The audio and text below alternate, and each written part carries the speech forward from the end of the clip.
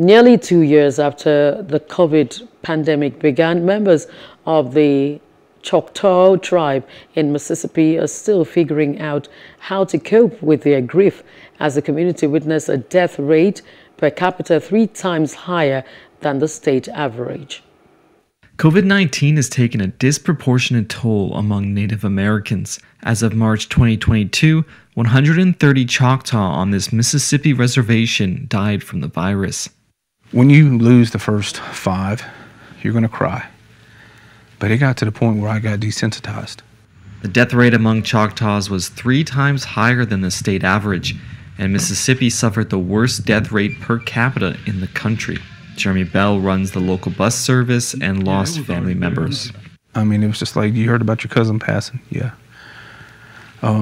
Somebody said, what's the worst that you ever had? And I said, I buried a cousin at 11 o'clock on a Saturday. And I stayed down there because at 1 o'clock I was burying another cousin. Chronic health issues in the community and underfunding also played a part in the high death rate. The significance of the extent of the suffering is not lost on the tribe's chief, Cyrus Ben.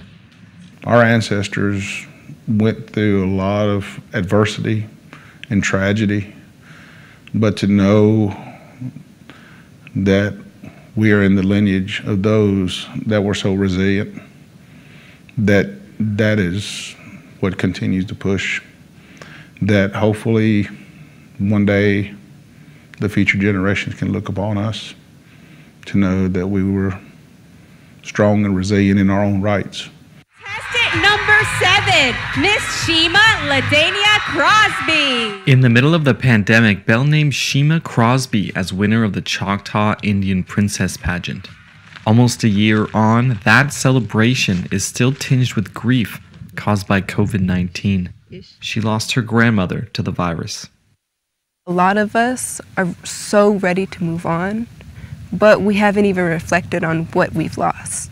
So I feel like we need to take a step back, learn what we've lost in order to move forward before we can even forget that COVID happened.